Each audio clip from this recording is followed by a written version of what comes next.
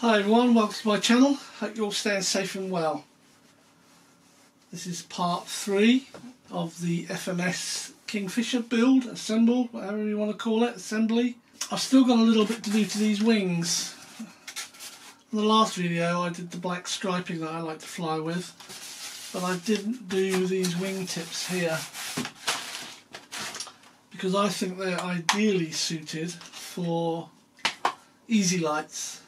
So as an example, that could quite easily just Velcro on the wingtip.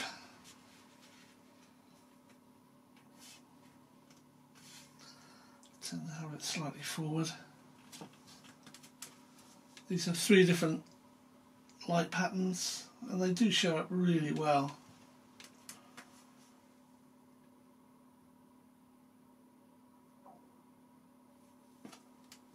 And because I like these on all of my aircraft, I don't permanently attach them.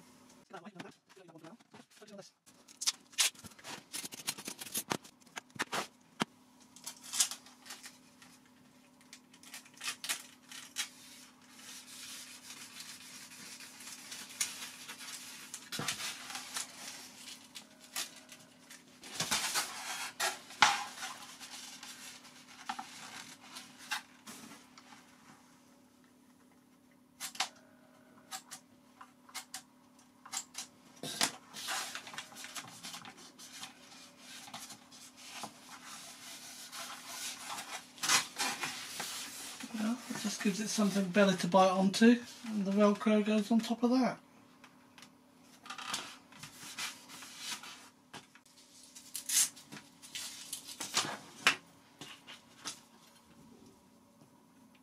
These are 5, so I think I'll go 5.5.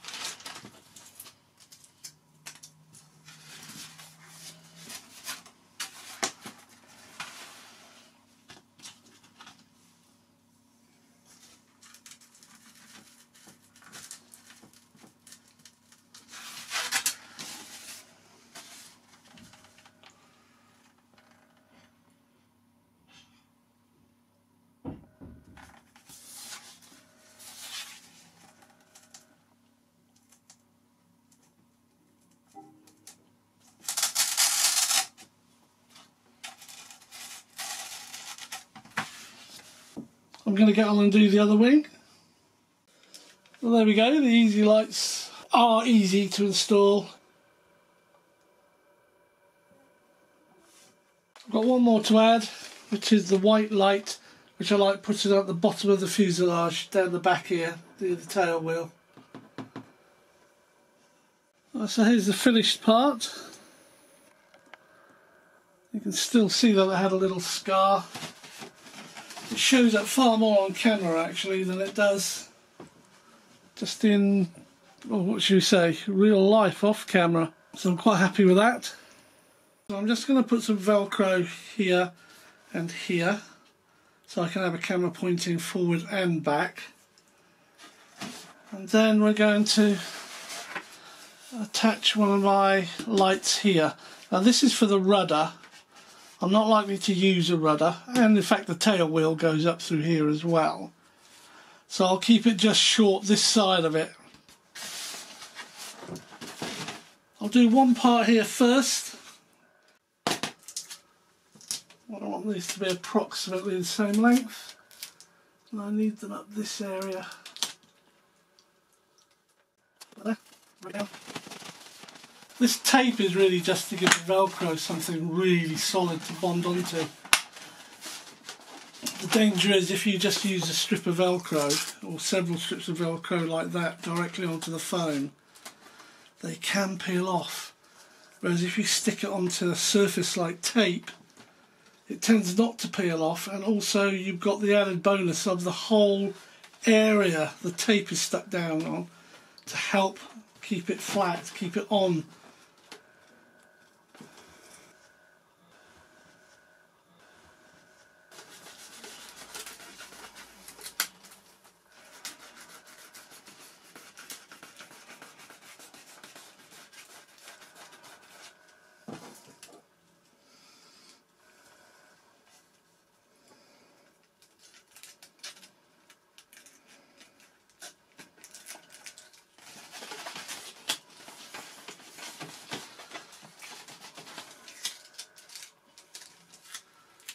No harm in just putting that across there like that. Just help hold that all down.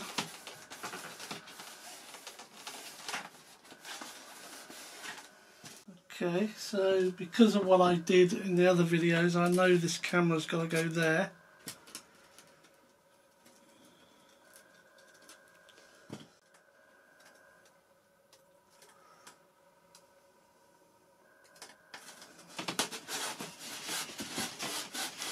There's one. Should be able to get 3 in there. It's not perfect, but it will do.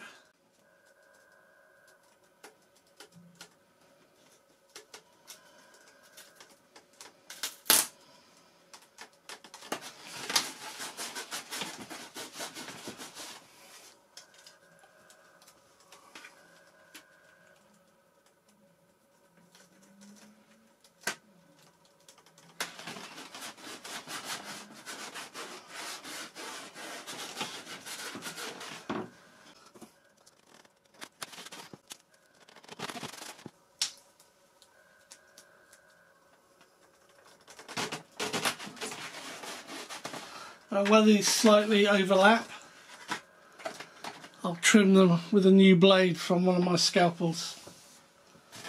So basically what I can do now, should I wish, I can connect that one there. This one's brand new, it hasn't got the Velcro on it yet. That one could go there at the same time. And then I've got one in there, cam one, which always goes on the underside.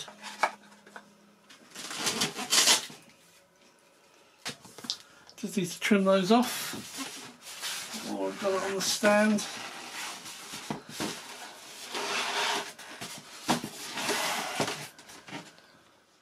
So I've put tape over here, much bigger area than I need to apply the Velcro, but that gives it a good surface area of bonding. And with that in place,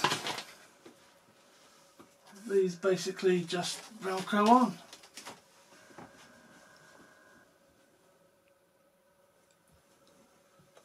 Yep.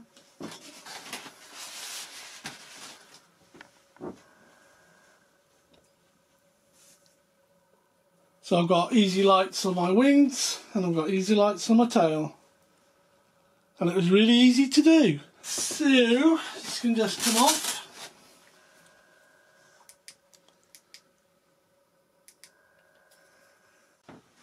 I've just got a little bit of trimming to do on these. And then we're ready to start putting it together. We're ready to start assembling the FMS Kingfisher 1.4 meter wingspan. I'm going to go by the book, by the manual. And the manual says I have to do the landing gear set installation.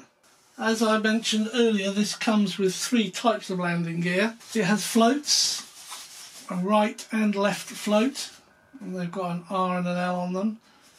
These floats are identical to the floats used on the FMS Super Easy 4, and I have a set of those hanging up on the ceiling in my garage.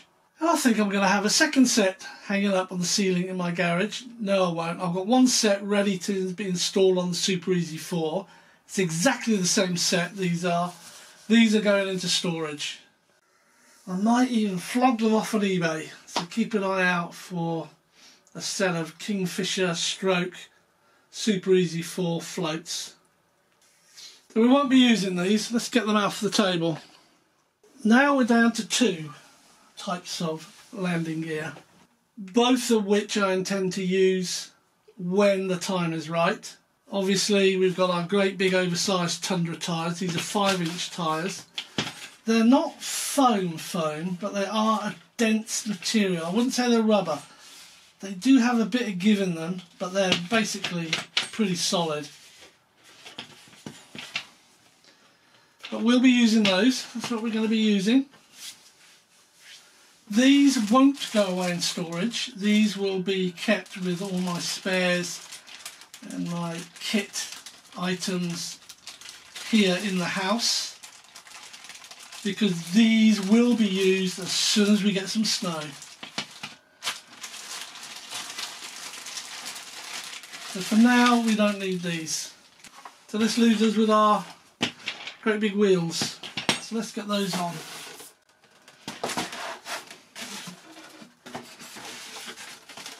They can only go on one way because there are 3 holes. 3 holes. They go on like that. Very loose. But they're just not going to stay on like that for now. So that's where this piece comes in. This clamps them down. So let's do that. Hold it upright so it doesn't. Right, there's quite good there. Let's get this over. The holes lined up. This is a 2mm hex screw. The hex head is 2mm. There we are, that's started. We want 3 of those. I'm not sure how strong these connections are going to be, you know.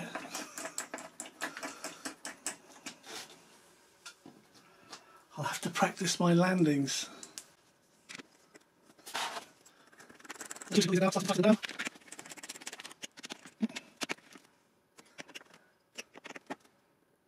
There we are.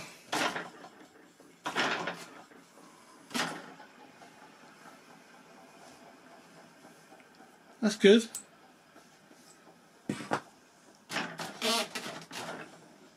This one not so good.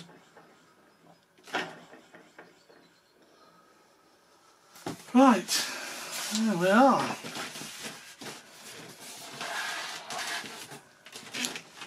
So that's the first step as per instructions. Well, the next step, believe it or not, is you whack your wings on. So we're going to put one wing on this side. Take that top off. So here's the wing. I've pulled these out from being tucked down where the spar hole is.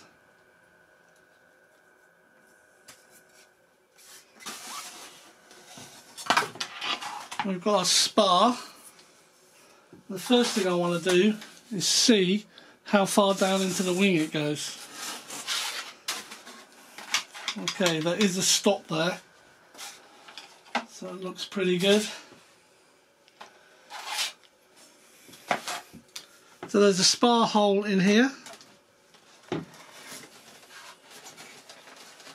I've just got to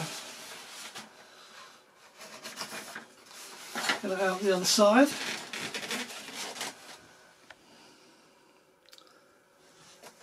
There's the spar. There's a hole here for me to thread these in. Obviously one's flaps and the other's aileron. So before I put the wing in, just take a look at how it's connected.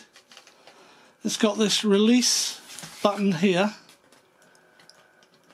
and there is a dog tooth in there which moves up and down as I push the button. That latches onto this plastic piece here. Easy to put on, really hard to take off. So once this is on, it's staying on. The idea is that it's easy to take off, but they're actually not. So let's see if we can get this done. Yeah, I want to thread these two through the hole if you like. One.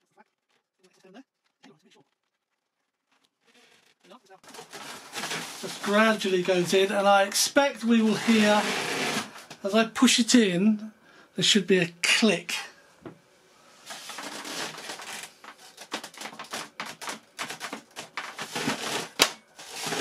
Oh, quite a big click. Right, now I can push this rod down, that's as far as it will go, and that wing is now connected. Spooky, isn't it? Not a single screw to be used. Just to take a look on the underside of that. This is where the wing's connected. In theory, I'm supposed to be able to push that in and pull the wing off. I'm not even going to attempt it. So we come over to this side and we repeat the process. The next wing in. So this one I haven't done anything with at all. So this has got these tucked away. One flap, one aileron. Same process. Here's the button. And then there is the dog tooth. These plastic keys fit into the keyholes, moulded into the whole plastic top part of the wing.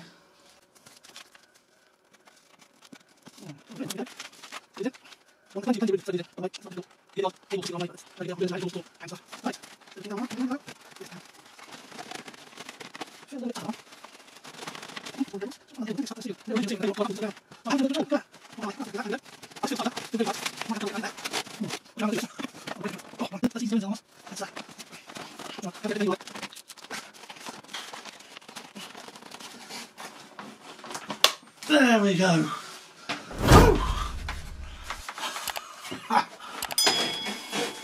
Bit of a mark on there. Hadn't noticed that before. There's no mistaking when they bite. You get this big click. Right. So the wings is to put on the wing struts.